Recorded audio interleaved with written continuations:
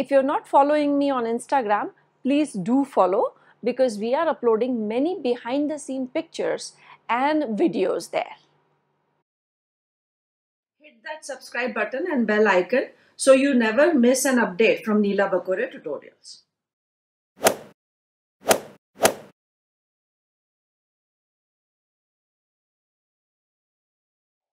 In the previous part, we talked about sewage treatment and BOD. BOD, that is biological oxygen demand. And we also said that in the next part, we'll take up the relationship between BOD and dissolved oxygen. So this is what we are going to start with. Biological oxygen demand is the amount of oxygen which is required to completely decompose organic matter. And this oxygen is required by the microorganisms. And that is why we are calling it biological. And the demand is of oxygen, so oxygen demand. Because this breakdown of organic matter is aerobic breakdown. So if we take an example or a situation, say there is a water body, and in this water body we are trying to assess how this relationship is taking place between biological oxygen demand and dissolved oxygen. Suppose this is the direction in which the water is flowing. Direction of flow of water. So it is a water body and water is flowing in a particular direction. And here we will write down the concentration. Assuming that this water body is clean, there is no organic matter in this. So in this water body, dissolved oxygen is going to be very high. So suppose this is the level for dissolved oxygen. And because there is no or very, very less organic matter, then those microbes would not demand that much oxygen for decomposition. So biological oxygen demand is going to be very low. So this level indicates BOD, very low level of biological oxygen demand. So this water is pure. It is considered good. It is considered fit for consumption.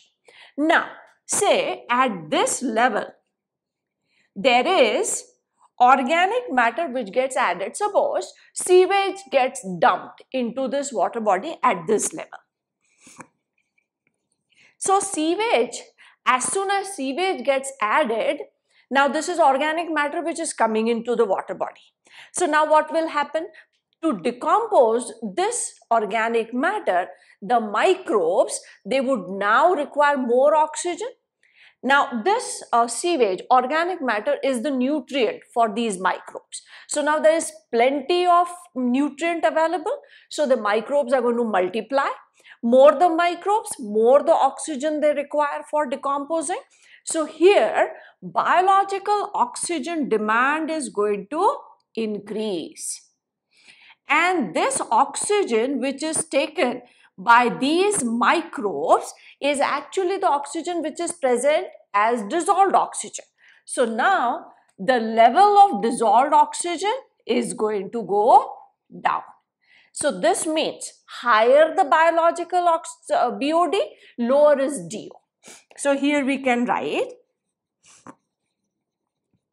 higher the BOD, lower is DO, or vice versa. Now, as the direction of flow of water is indicated here, over a period of time, these microbes are going to decompose the organic matter. So after a certain distance, most of the organic matter will get decomposed. So now when organic matter gets decomposed over a period of time, so for some time BOD is going to remain, BOD is going to remain very high and dissolved oxygen is going to remain very low. But if this river or this water flows for a long distance, then most of the organic matter would get decomposed. So as organic matter becomes less and less in the water body, because most of it got decomposed, so then what is going to happen is the biological oxygen demand will start coming down And the oxygen which is present in the water body, it will stay in the water body, and that will be the dissolved oxygen. So it will come back to its original concentration. So as soon as the organic matter is added, dissolved oxygen decreases, biological oxygen demand increases, and BOD is going to remain high till the organic matter is not completely decomposed. Once the organic matter gets completely decomposed, that demand is going to again decline, and the oxygen which is dissolved in the water, that will remain in water, so its concentration will increase. So again, it will come back to the original concentration. And here again we will say that this water is free of organic matter. So it is like it was in the beginning, before this sewage was dumped into the water body. So this is the relationship between biological oxygen demand and dissolved oxygen. Now let us also talk about another important term associated with water pollution, and that is called algal bloom.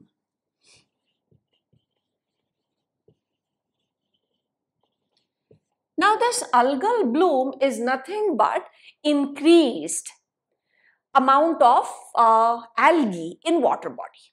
Now why is this algae going to grow, or why is the growth increasing in the water body? Is because of the nutrients. So if water gets enriched by nutrients, so if these nutrients get added in the water body, this will result in increased growth of algae in that water. And most of the algae which we are talking about are the planktons. So these are phytoplanktons. And as these phytoplanktons, their number increases, the surface of the water starts to appear greenish. And these algae, they are going to use oxygen. Use of oxygen increases. This oxygen which they are using is again the dissolved oxygen. Now, if algae uses most of the dissolved oxygen, that means now less oxygen is available for the other aquatic organisms. So, less oxygen is available for other aquatic organisms. And if the other aquatic organisms, which can be other plants like submerged plants or animals, then it would result in their death. So these aquatic organisms will start to die. Their dead bodies would add into the water, and dead bodies getting added into water is nothing but organic matter which is getting added into this. So this water will have more and more organic matter, more and more algae growing there, and this would result into a stink. A particular type of stink is felt whenever we pass by such kind of water bodies. So the sequence is, there is little more nutrient which is coming into the water body. As soon as the nutrient is there, the algal growth starts. More and more algae, that means they would require more and more oxygen. If they take more oxygen, less oxygen is available to other aquatic organisms. Other aquatic organisms, they die. Death of other organisms, aquatic organisms, and this results in increase in organic matter, and the same thing, that is, this BOD is going to increase, DO is going to decrease. But wherever there is algal bloom in the water body, you would always find that the surface is greenish. That water appears as if there is some alga or some green thing growing on the surface, because these are the phytoplanktons and they normally remain floating on the surface of the water. And whenever you pass by that water body, there is a very bad smell. So we say this water body normally stinks. So that results, or that complete phenomena is known as algal bloom. So we have seen the relationship between BOD and dissolved oxygen, and we have also talked about algal bloom. Now in the next part, we'll talk about two more important things. One is eutrophication and other is biomagnification.